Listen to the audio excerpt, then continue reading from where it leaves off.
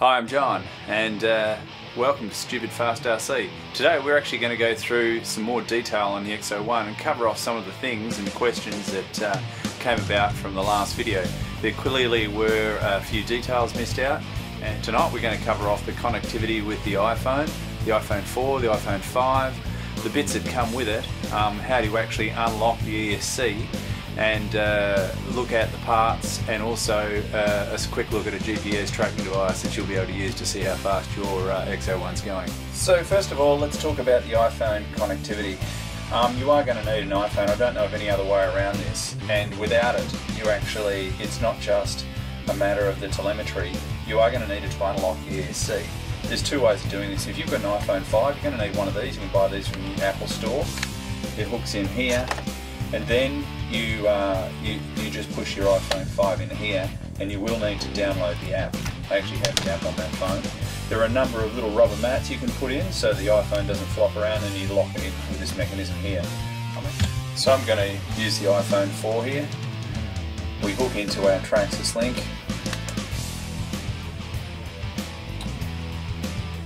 And up it comes. You can actually configure your dashboard. You can have it analog or a digital dashboard depending on what you like. You can actually have a number of different models on here with their different settings. You can actually record the sound. It records the sounds and also what happened on the dashboard at the time. In the garage you can select your model setup, telemetry setup, transmitter memory, channel setup, and there's different sheets. The very important thing to note here is that without this you can't unlock. So let's go ahead and do that. I'm just going to put that into our handset here and then lock it in. You actually lock the iPhone in, which is a pretty good idea. I'd say it's on now. And we're actually going to turn the car on as well. We can set up the dashboard just to make sure that we're all running. Now you can see on here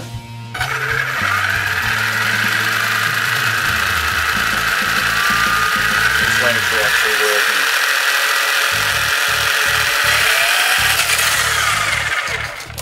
If we go back to the main screen now, one of the important things is setting up training mode.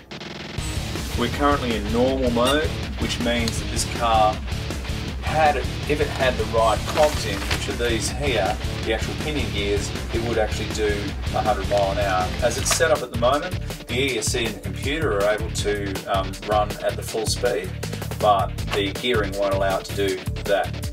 At the moment, it'll top out at just under 80 kilometers an hour.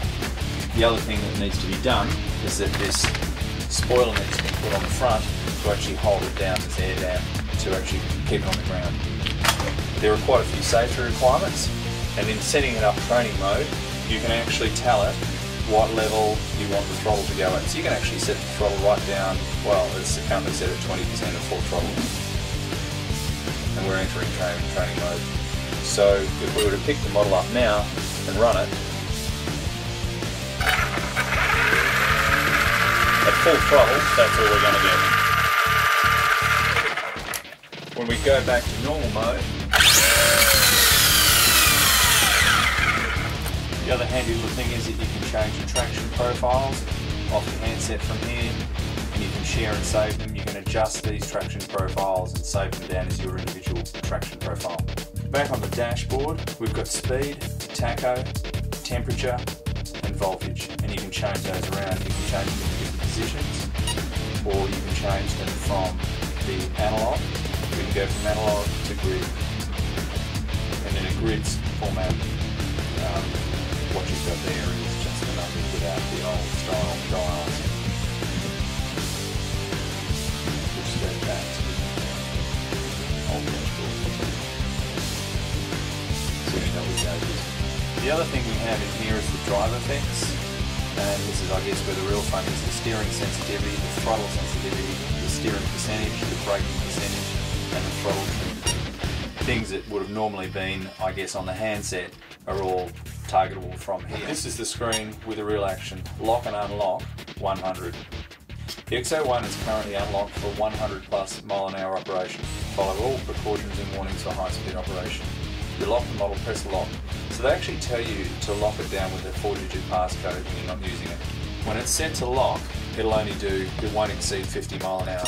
So then you have to unlock it, put in your passcode. A couple of things that you don't necessarily get told in the instructions is that you've got to have internet access, and I guess that's assumed that because you've got your iPhone, you've got internet access. The first thing that your model's going to want to do when you fire it up is download some new software, and it'll do that. The other thing that you need to do is when you go to unlock your driver, you'll need an email address. It's going to want a verification. You're going to have to sign off on a whole bunch of things to say that you are observing all the safety precautions, and you're going to have to put in the last 4 digits of your driver's license before it'll let you unlock.